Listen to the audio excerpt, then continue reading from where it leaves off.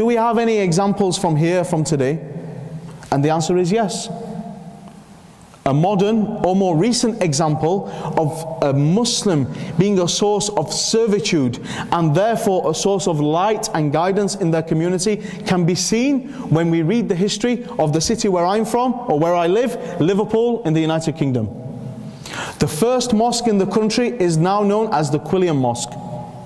And there's an amazing story of an amazing individual in Liverpool in the UK. He was called William Henry Quilliam. And he was from middle class society. He was a very well respected person in the community.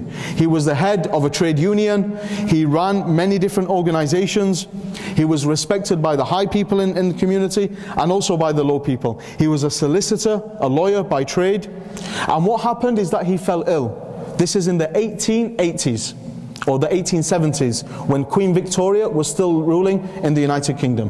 It was the time of Queen Victoria. So about 120 years ago, we have a European example now of khidmah. So William Henry Quilliam became ill, and his doctor advised him to go somewhere warmer to make his recovery even more quick.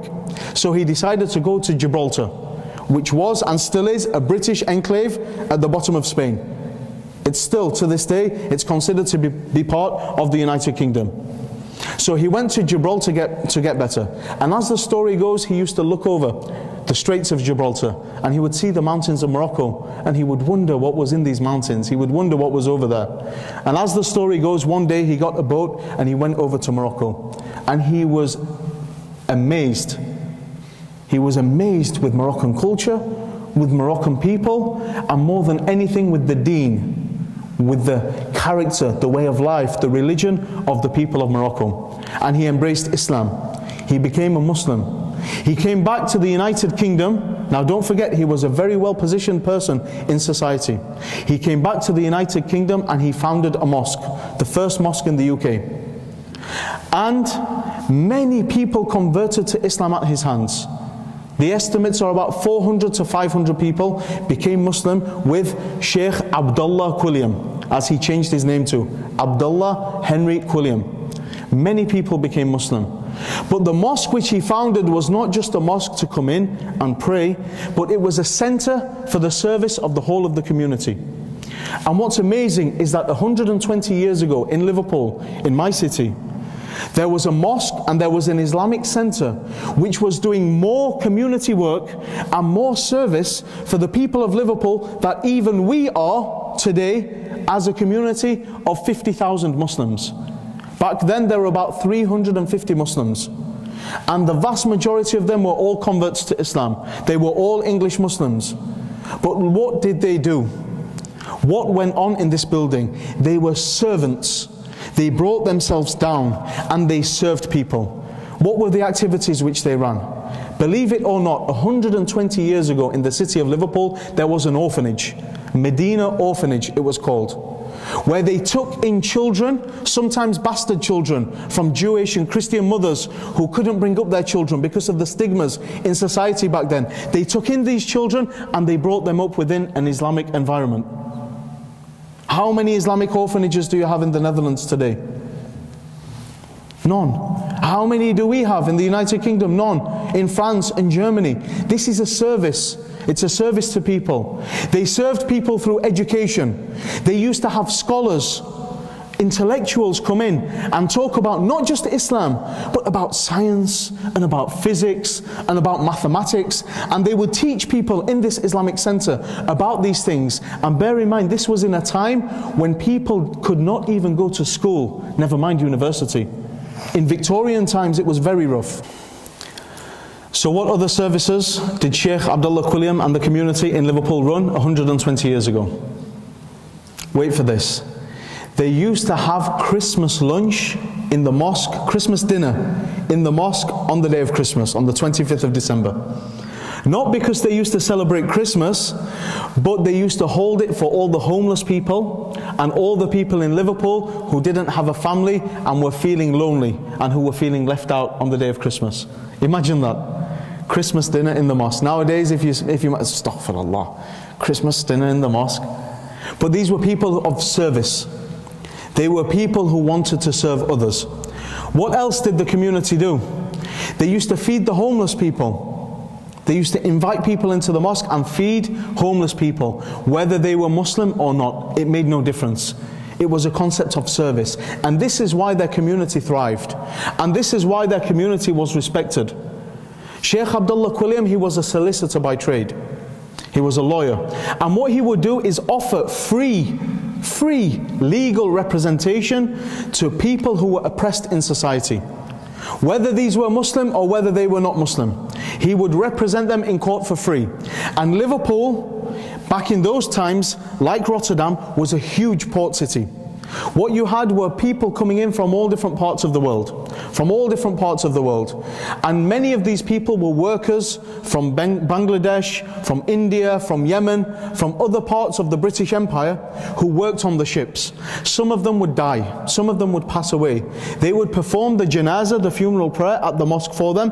And Shaykh Abdullah Quilliam would make sure, and he would make it his job, to go and visit the company who they worked for and make sure that all the wages of this person were paid to them, and he would make sure it was sent back to their family in the different parts of the world.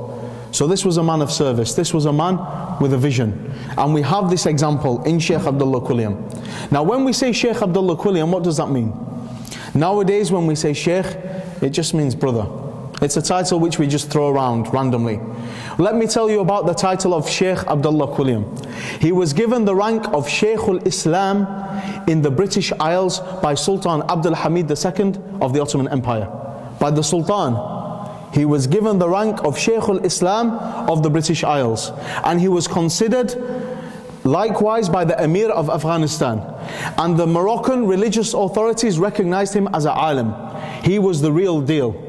He was a real thing, mashallah. So much so that he used to represent Sultan Abdul Hamid II of the Ottoman Empire in Africa. There are archives of him opening a mosque in Nigeria on behalf of the Sultan of the Ottoman Empire. So he was properly positioned and he was respected. He used to have amazing links with the people at the top of society. So he wrote a book on understanding Islam. And he sent a copy to Queen Victoria. Queen Victoria wrote back to him saying that I really enjoyed this book. Could I have more copies for my grandchildren, please? Requesting more copies of this book on Islam. He used to hang around with the queens and the kings and the sultans and the emirs and the alims. But at the same time, he could fit in with the lowest people in society, or who were considered to be the lowest people in society. He would help the prostitutes. He would help the homeless. He would help the poor people. And this is an example of what we have of khidmah, and it's an example which we derive directly from the example of the Messenger of Allah sallallahu alaihi wasallam and the companions and everybody who's followed in their footsteps. The footsteps of genuine, sincere, pure Islam. We can find that the people of Islam today are people of khidmah by their nature. May Allah subhanahu wa ta'ala make them from them and with them, inshaAllah.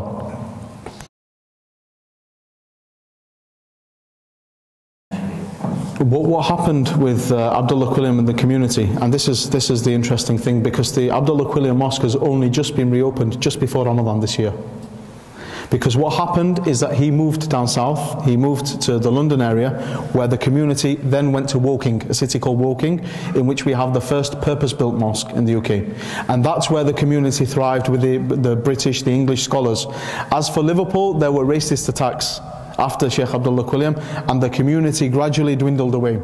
Some of Shaykh Abdullah Quilliam's descendants still are around in the Merseyside area. For example, some of them came to the opening. Some of them are Muslim and some of them are not Muslim. But what happened is that the community kind of drifted away, went down to Woking. We didn't know ourselves about this mosque and the history behind this mosque until maybe 15 years ago. It wasn't well known. What happened is that the mosque, the building, and the 5 terraced houses were bought by the Liverpool City Council, which is the municipality of Liverpool. So it became their property. And in that building was the registrar for births, marriages and deaths. So the vast majority of middle-aged people in Liverpool will have been married in this building, which was the mosque. The council employees, this is the amazing part of the story, the council employees, when they worked there, they used to tell each other, go down to the little mosque and get me such and such a file from the archives. They used to refer to it as the Little Mosque, but nobody really knew why. And then it emerged that the mosque was actually the first mosque in the UK. Research was done and we found out, you know, this is a very, very important place. So what happened is that Liverpool City Council, who we've got excellent links and relations with, they decided to give the mosque back to the Muslim community for the cost of £1. A symbolic cost of £1. They gave it to the Muslim community on condition, they made a condition, and it's a condition which was happily accepted, on condition that it be turned into a heritage centre so that everybody can understand, everybody in society can understand the history about the mosque, about the man, and about the community back then. Now the mosque section of the project has been opened just before Ramadan. The greater part of the project, which is the heritage centre, the community services, we still have a long way to go. But the good news is we have the blueprint.